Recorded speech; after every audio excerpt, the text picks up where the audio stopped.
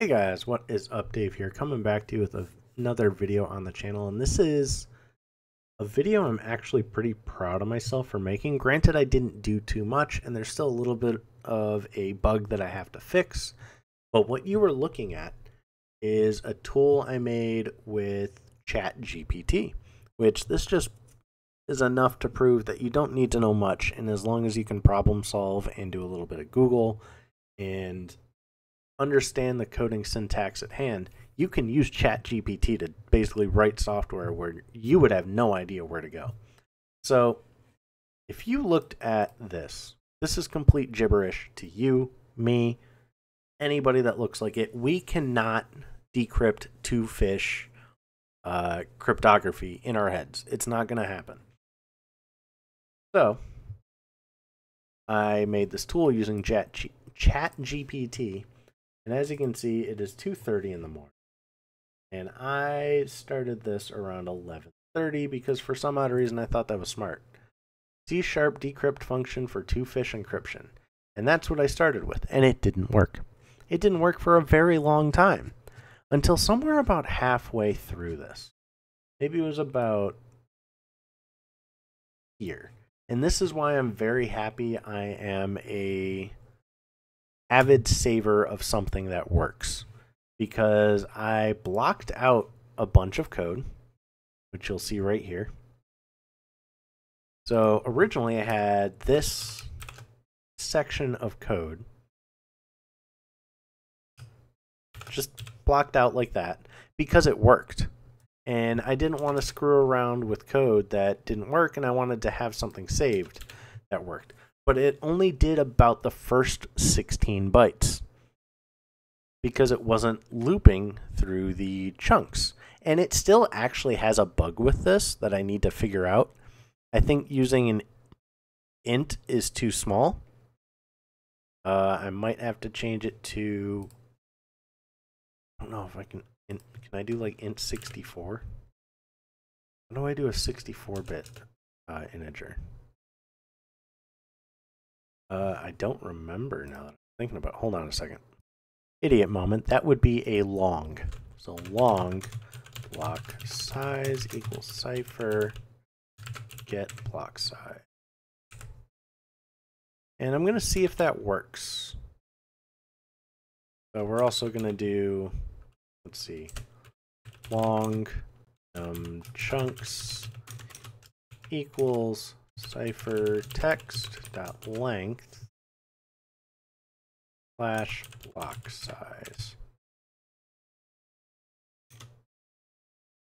And then we're actually going to do long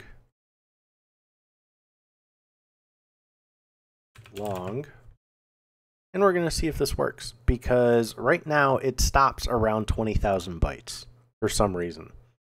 And I'm wondering if converting it to long is going to work. So I'll show you real quick that this tool works. We're going to get rid of the one that I decrypted.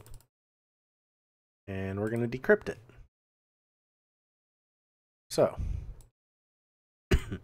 still stops at the same spot. So it's still stopping at around 20,000 bytes of a file, because it's matching the file size when it actually should get bigger. That's the only problem here. But it does work. So, as you can see, this went to this. And we can actually see everything in here. It completely works, but it's only doing, 20,000 bytes worth. So, I got to figure out that bug, but that's for another time off camera.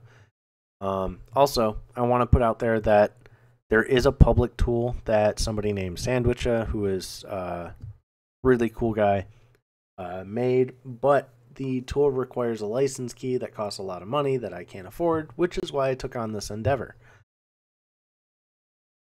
But as you can see, it makes it look like this. And one thing I want to show you guys is if I convert this back,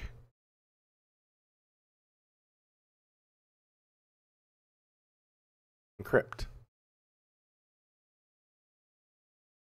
So as you can see, now there's an encrypted one here. It looks exactly the same. So what happens if I modify something at the very top, let's say? Let's do something where we'll notice. Actually, let's do weapons.text because that'll be far easier to notice a difference. Weapons.text is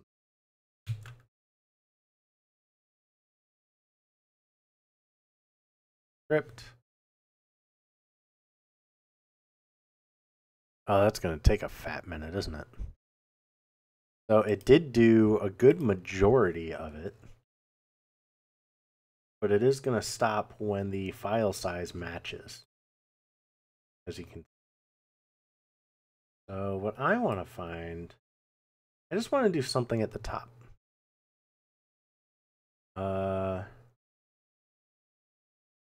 want to do something at the top because then we'll know that it changed and we'll be able to see. So let's take this, put it here. And then what we're going to do is we can see that this looks like this. We're going to save this, open it. We're going to encrypt it. And it's going to take a fat minute. Oh, it didn't take long at all.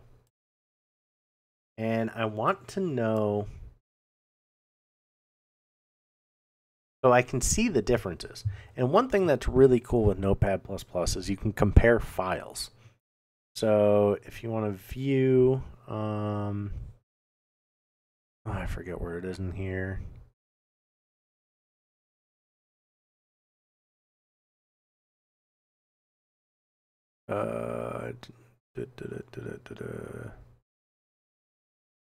There is a way to compare files. And I don't remember where it is. Let me find it real quick. What I decided instead is to use a hex editor because it almost is easier anyway. So this is the new encrypted file, and we're going to compare data. So it shows that right there, the original, this is the new one. Starting at 020, it is different. How long is it different? Let's see. So 15, 94, 61. Need to know how long it's different for.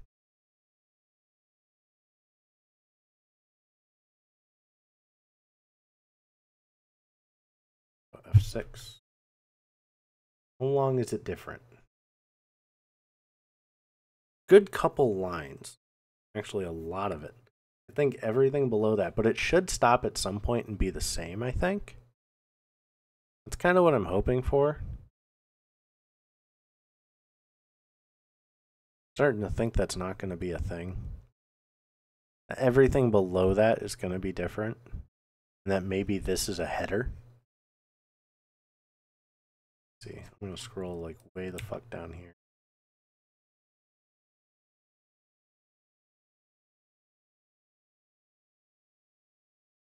Look at the bottom of the file.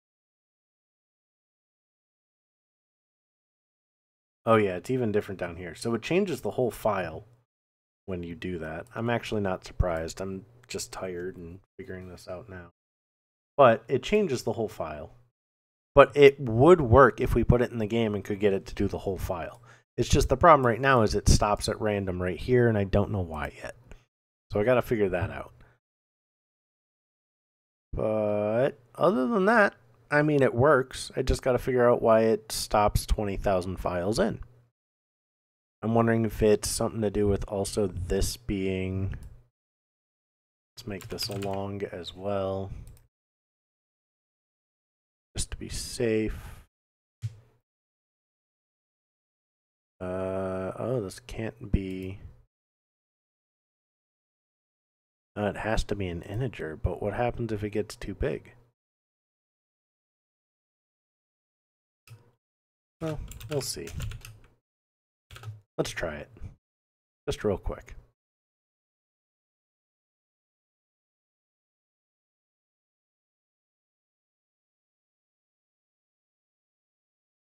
Stopped at the same point. The files get bigger is the problem, and it's going until the end of the file. And it matches. the file size. So I need it to keep going past that. That's the problem. So anyway, I'll figure that out later, or work with somebody, or ask ChatGPT, hey, the file gets bigger, can you let it keep going? But this is a step in the right direction. This is something I never thought I'd be able to do with Combat Arms, because the one res file out of the entire game I've never messed with is attributes.res, because we couldn't do it. But now that we know the keys, here we are. I can mess with it and try to learn. And ChatGPT wrote this whole entire software. I need to go to bed. I'll talk to you guys later. That was a ton of fun. I hope you guys enjoyed. This is one of my favorite videos I've ever made. Peace out.